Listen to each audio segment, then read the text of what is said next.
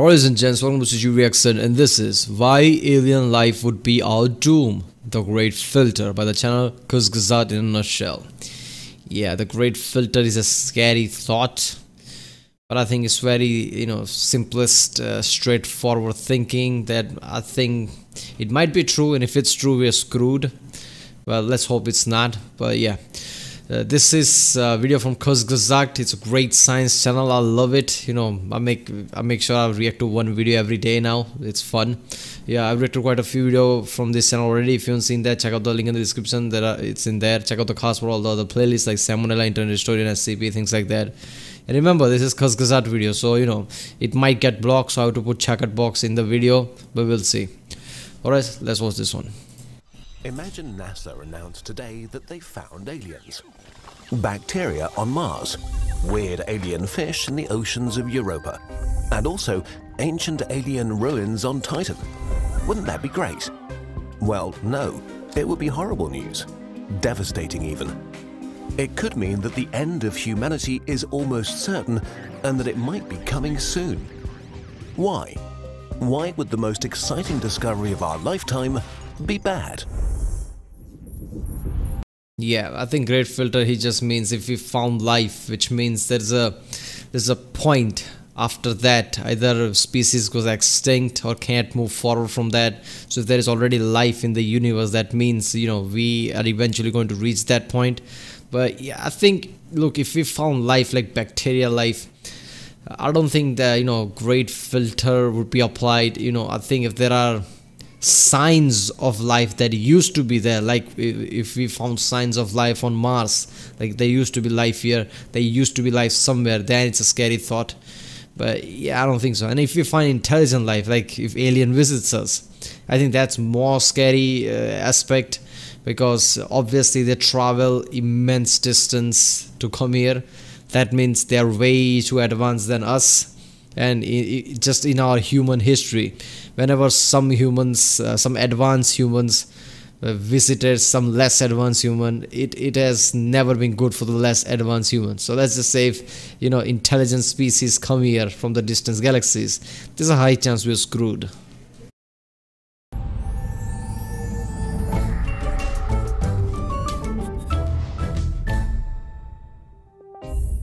Let us imagine the development of life from its inception to us today as a flight of stairs. The first step is dead chemistry that needs to assemble itself into self-replicating patterns, stable and resilient, but also able to change and evolve. The second step is for our early life to become more complex, able to build more complicated structures, and use the available energy much more efficiently. On the next step, these cells combine to become multicellular beings, enabling unbelievable variety and further complexity. The step above sees the species evolve big brains, enabling the use of tools, culture, and shared knowledge, which creates even higher complexity. The species can now become the dominant life form on its planet and change it according to its needs. First, shy attempts to leave its planet are happening. This is where we are now. It's in the nature of life as we know it to reach out, to cover every niche it can. And since planets have a limited carrying capacity and lifespan, if a species wants to survive...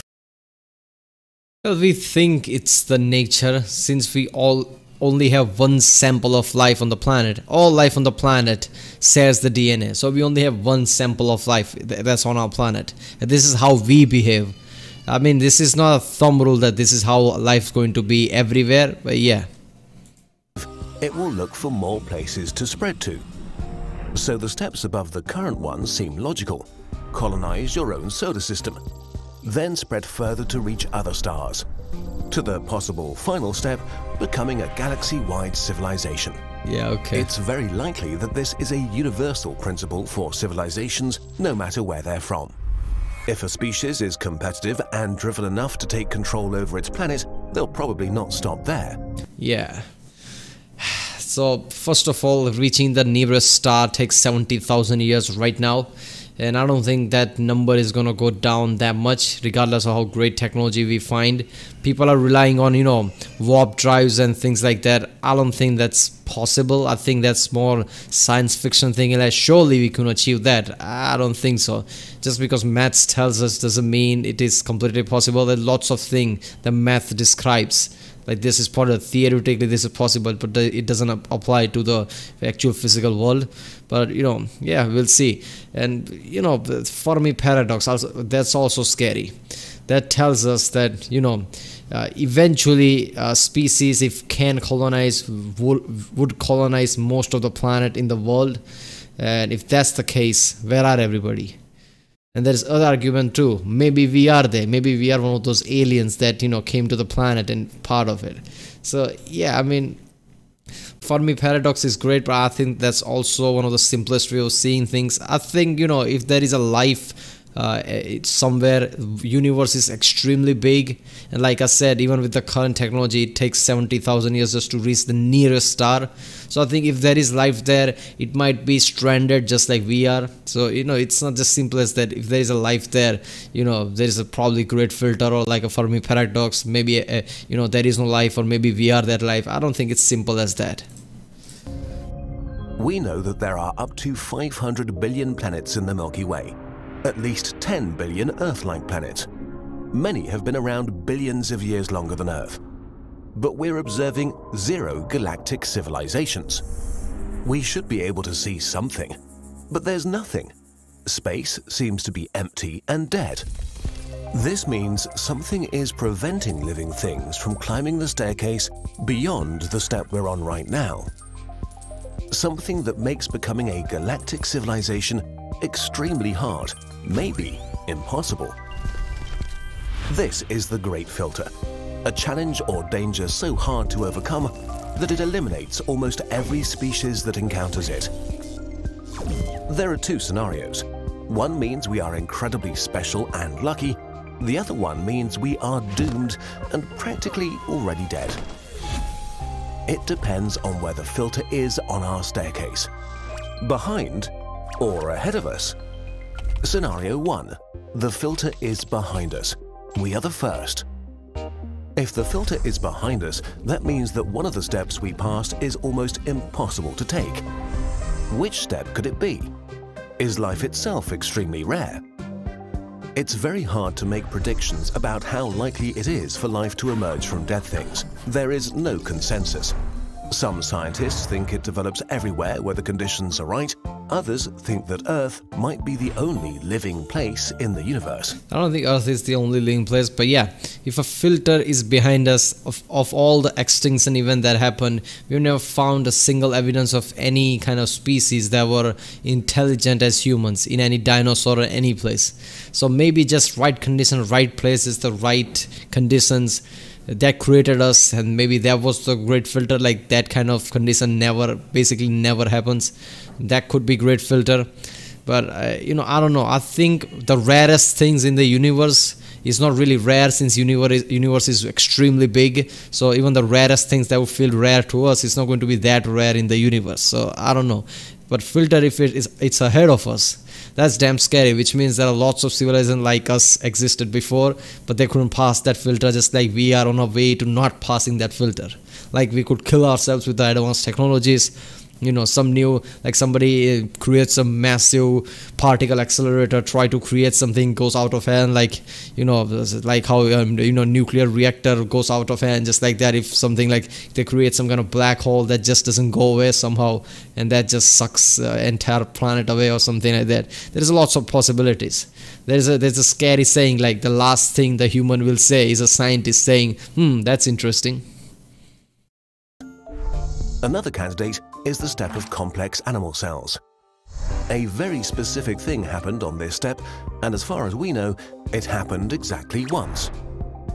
A primitive hunter cell swallowed another cell, but instead of devouring it, the 2 cells formed a union.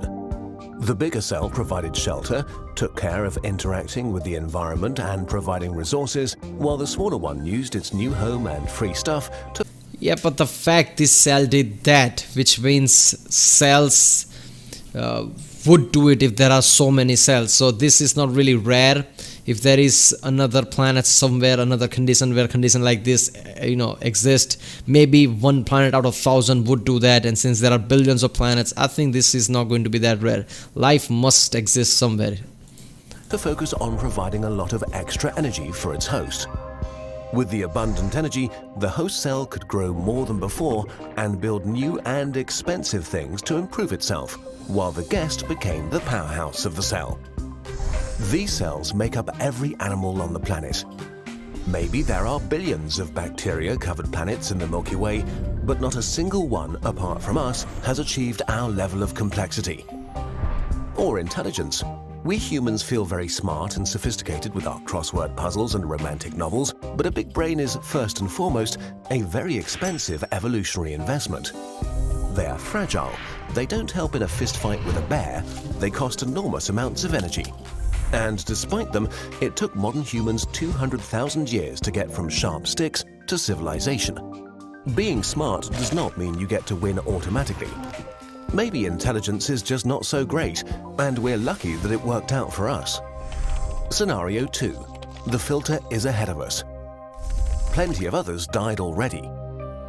A great filter before us is orders of magnitude more dangerous than anything new. This is what people think of when they think of the great filter. Like, great filter is ahead of us. Something would prevent us, like we will kill ourselves, because that inevitably, regardless of where a life exists, if it gets advanced at the level we are getting, it will eventually kill ourselves. Like, how people are fearing like nuclear bombs are that. Like, we are going to kill ourselves with nuclear bombs. Maybe scientific advancement, like I said, some kind of people, some mistakenly creates a black hole that swallows everything. Something like that. Encountered so far. Even if a major disaster killed most of us or threw us back thousands of years, we would survive and recover. And if we can recover, even if it takes 1 million years, then it's not a great filter, but just a roadblock to an eventual galactic civilization. On universal timescales, even millions of years are just the blink of an eye. If a great filter really lies before us, it has to be so dangerous, so purely devastating and powerful that it has destroyed most, if not all, advanced civilizations in our galaxy over billions of years. A really daunting and depressing hypothesis is that once a species takes control over its planet, it's already on the path to self-destruction. Yeah. Technology is a good way to achieve that. It needs to be something that's so obvious that virtually everybody discovers it, and so dangerous that its discovery leads almost universally to an existential disaster.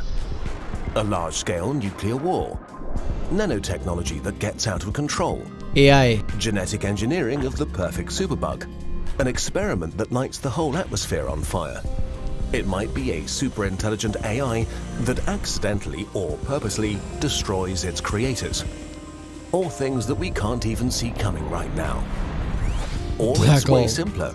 Species competitive enough to take over their planet necessarily destroy it while competing with each other for resources.